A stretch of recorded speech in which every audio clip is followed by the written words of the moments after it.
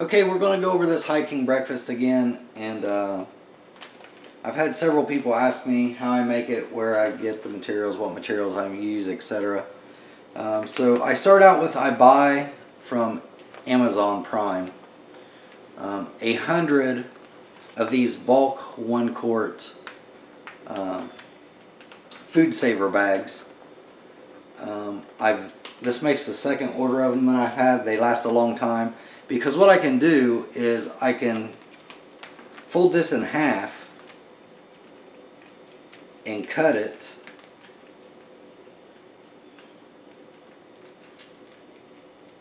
get everything lined up here. Fold it in half and cut it with scissors.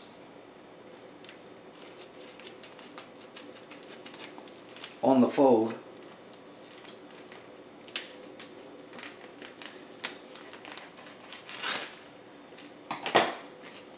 Now I have two halves. I can take the one that has the two open ends and reseal the factory edge.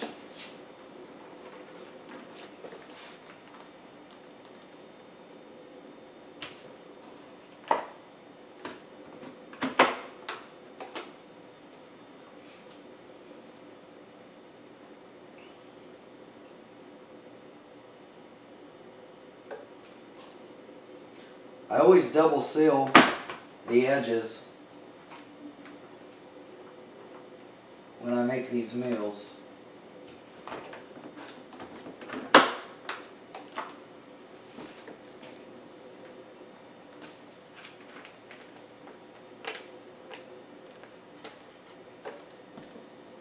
And then I have a couple that are laying here that I've already been working on. These are the ones that need the edge sealed.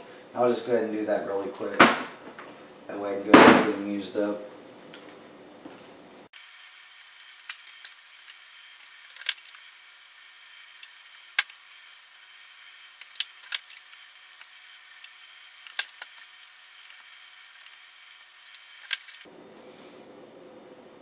So basically what I'm getting at is that your purchase of 200 or purchase of 100 1-quart vacuum seal bags makes a total of 200 bags suitable for making this breakfast.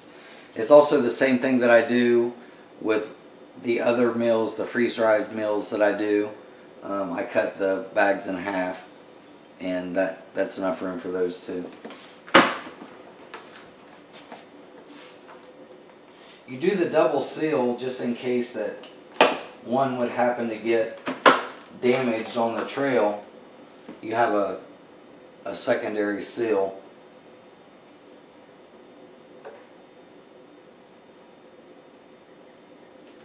I'm sure that most people that use vacuum sealers on a regular basis have always gotten paranoid and double sealed theirs anyways.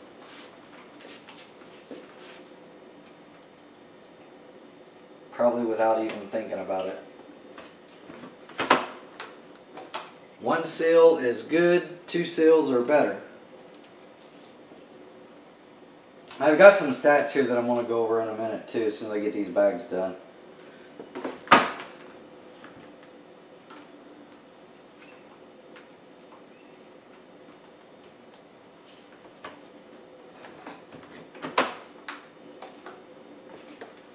And you'll still end up, by the time that you package these up and get them sealed, there will still be just a little bit that you'll have to trim off.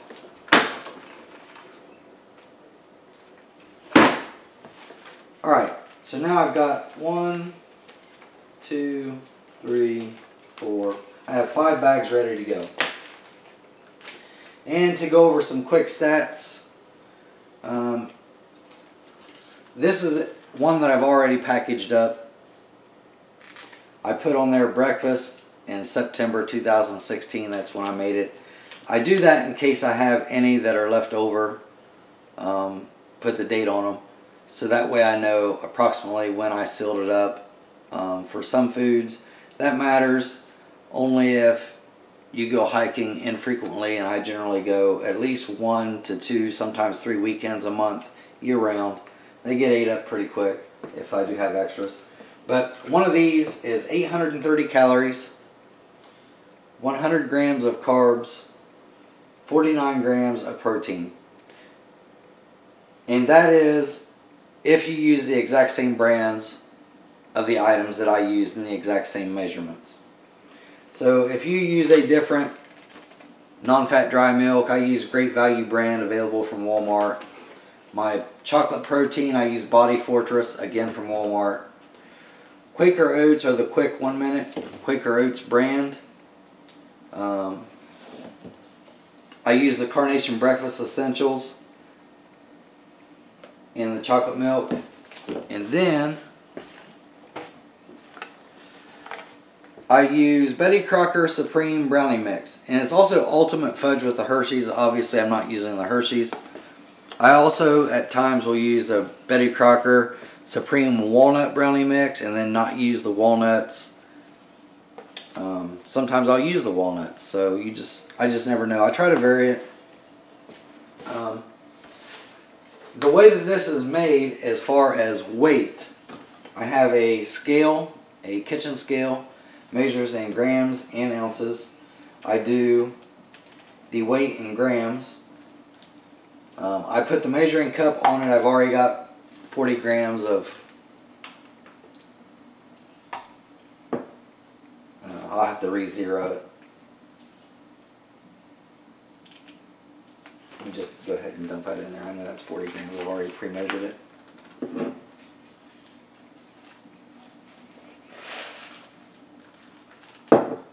Kind of got ahead of myself for this video. So you put the measuring cup on it with the scale off. When you turn it on, that calibrates the scale at 0, including the weight of the measuring cup. I'm sure most people that cook know this, or that use these scales quite a bit. Now if I dump this back in there, it should come out 40 grams, assuming I don't spill any. And we are at 40 grams. I'd show you, but then I'm going to mess up my camera angle. So it uses 40 grams of oatmeal, 36 grams of the Carnation Breakfast Essentials, 32 grams of the Fudge Brownie Mix, 23 grams of the powdered milk, 50 grams of the whey protein. And basically you just weigh them out, add them to one of the bags. And I kind of do this in an order. I mean, doesn't have to be exact, but I kind of do everything. I just leave so that way I know I don't miss something. So I know that I need 36 grams of this. Just measure it out. If I go a gram over or a gram under, I don't worry so much about it being exact. I just want it to be close.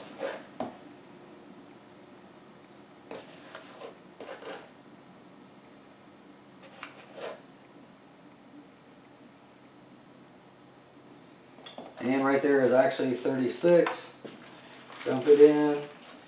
The order you actually put this in there doesn't matter. This is just what I've been doing since I started these, and I've already done 6 or 7. This one's 32.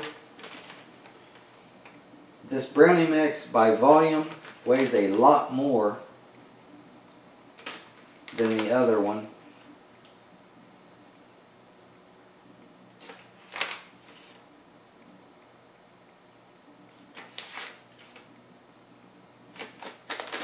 There's 32 grams of that one.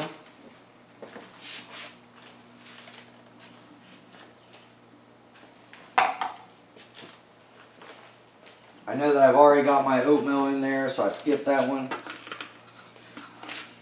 Sometimes on the protein I don't do a full scoop. I get pretty close to a scoop in each one. It's mostly just plus doing this video so that I'm not spilling stuff all over the table. On the powdered milk I need 23 grams. 23 grams.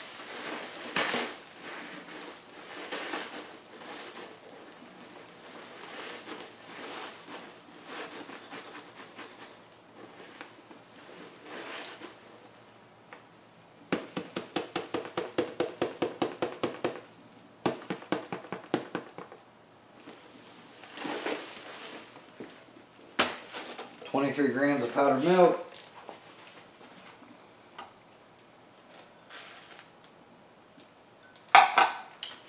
And then I usually just take it, move it back and forth to kind of get it all to settle down.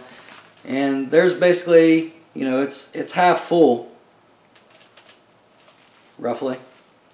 Kind of thick, half full. Then we move over to the vacuum sealer. On these, I usually put it just where there's just a little bit of space between the top of the mix and the edge of the sealer. You can do this however you want. I try to make these breakfast bags just a little bit bigger, so that way when I add the water, because this turns out being almost a paste mix when you have it for breakfast. It's not like chewy granola bar consistency, but it's also not like oatmeal consistency either. It's kind of somewhere in between. So I leave a little extra room for the extra water, where the dinners and lunches that I do, the freeze-dried meals, I will put the freeze-dried food right up against the vacuum sealer, and I'll kind of show you what I mean here.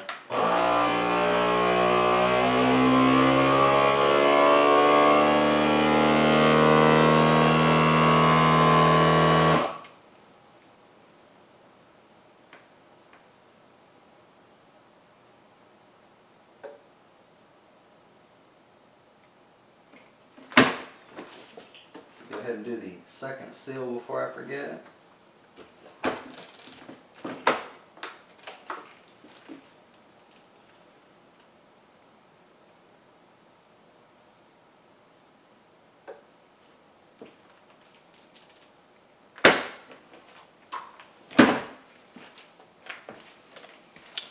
And you can kind of see near the top, so there is some space between the seal here and the start of the mix is down here. So there's maybe an inch, about an inch difference there. And unlike, let me grab one of these. So when I do the dinners, there's a lot less space between the seal. It's maybe a half an inch. So you do want just a little bit more water in these than the dinners. Once that's done, I take a black permanent marker, I put what it is on here, then I put the month and the year,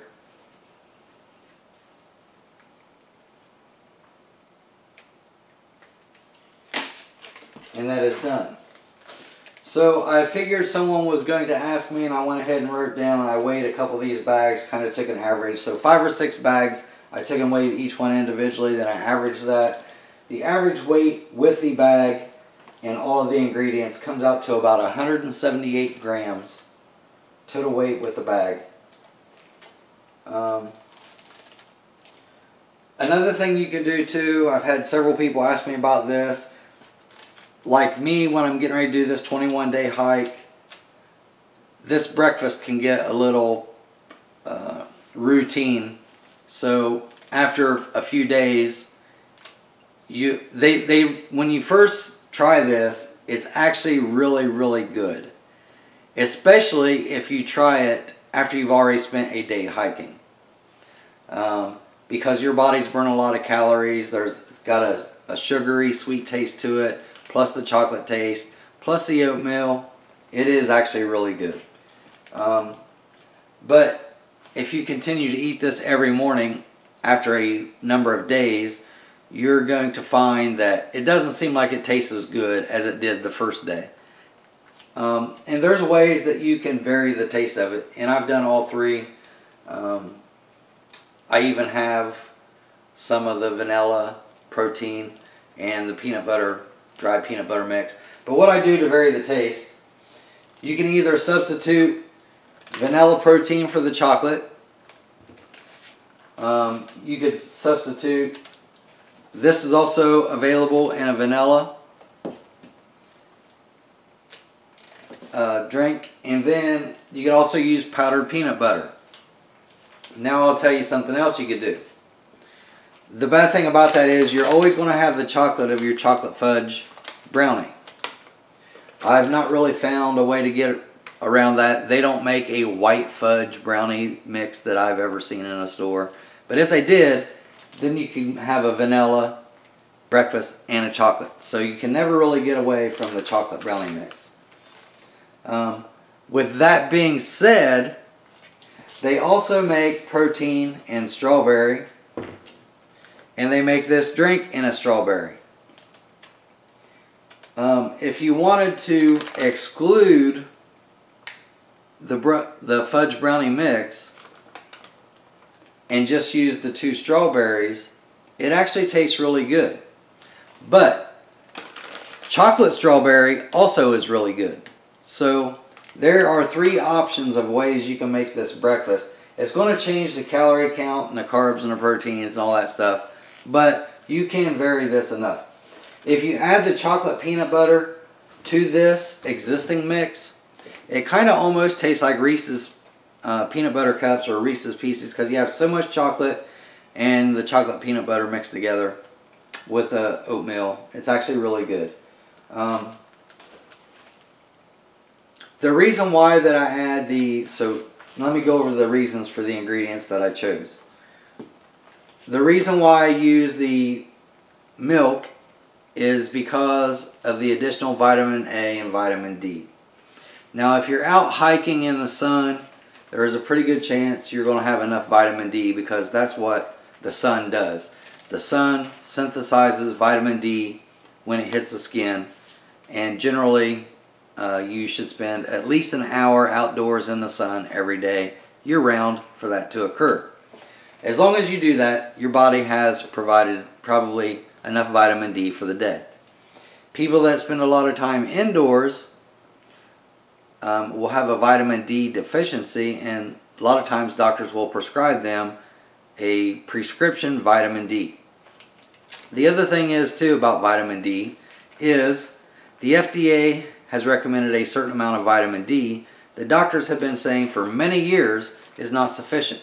So what you see is, I think the FDA recommended daily allowance is like 600 milligrams of vitamin D. However, doctors usually prescribe in the area of 5,000 to 10,000. Actually, it's not in milligrams. Vitamin D is in some other amount.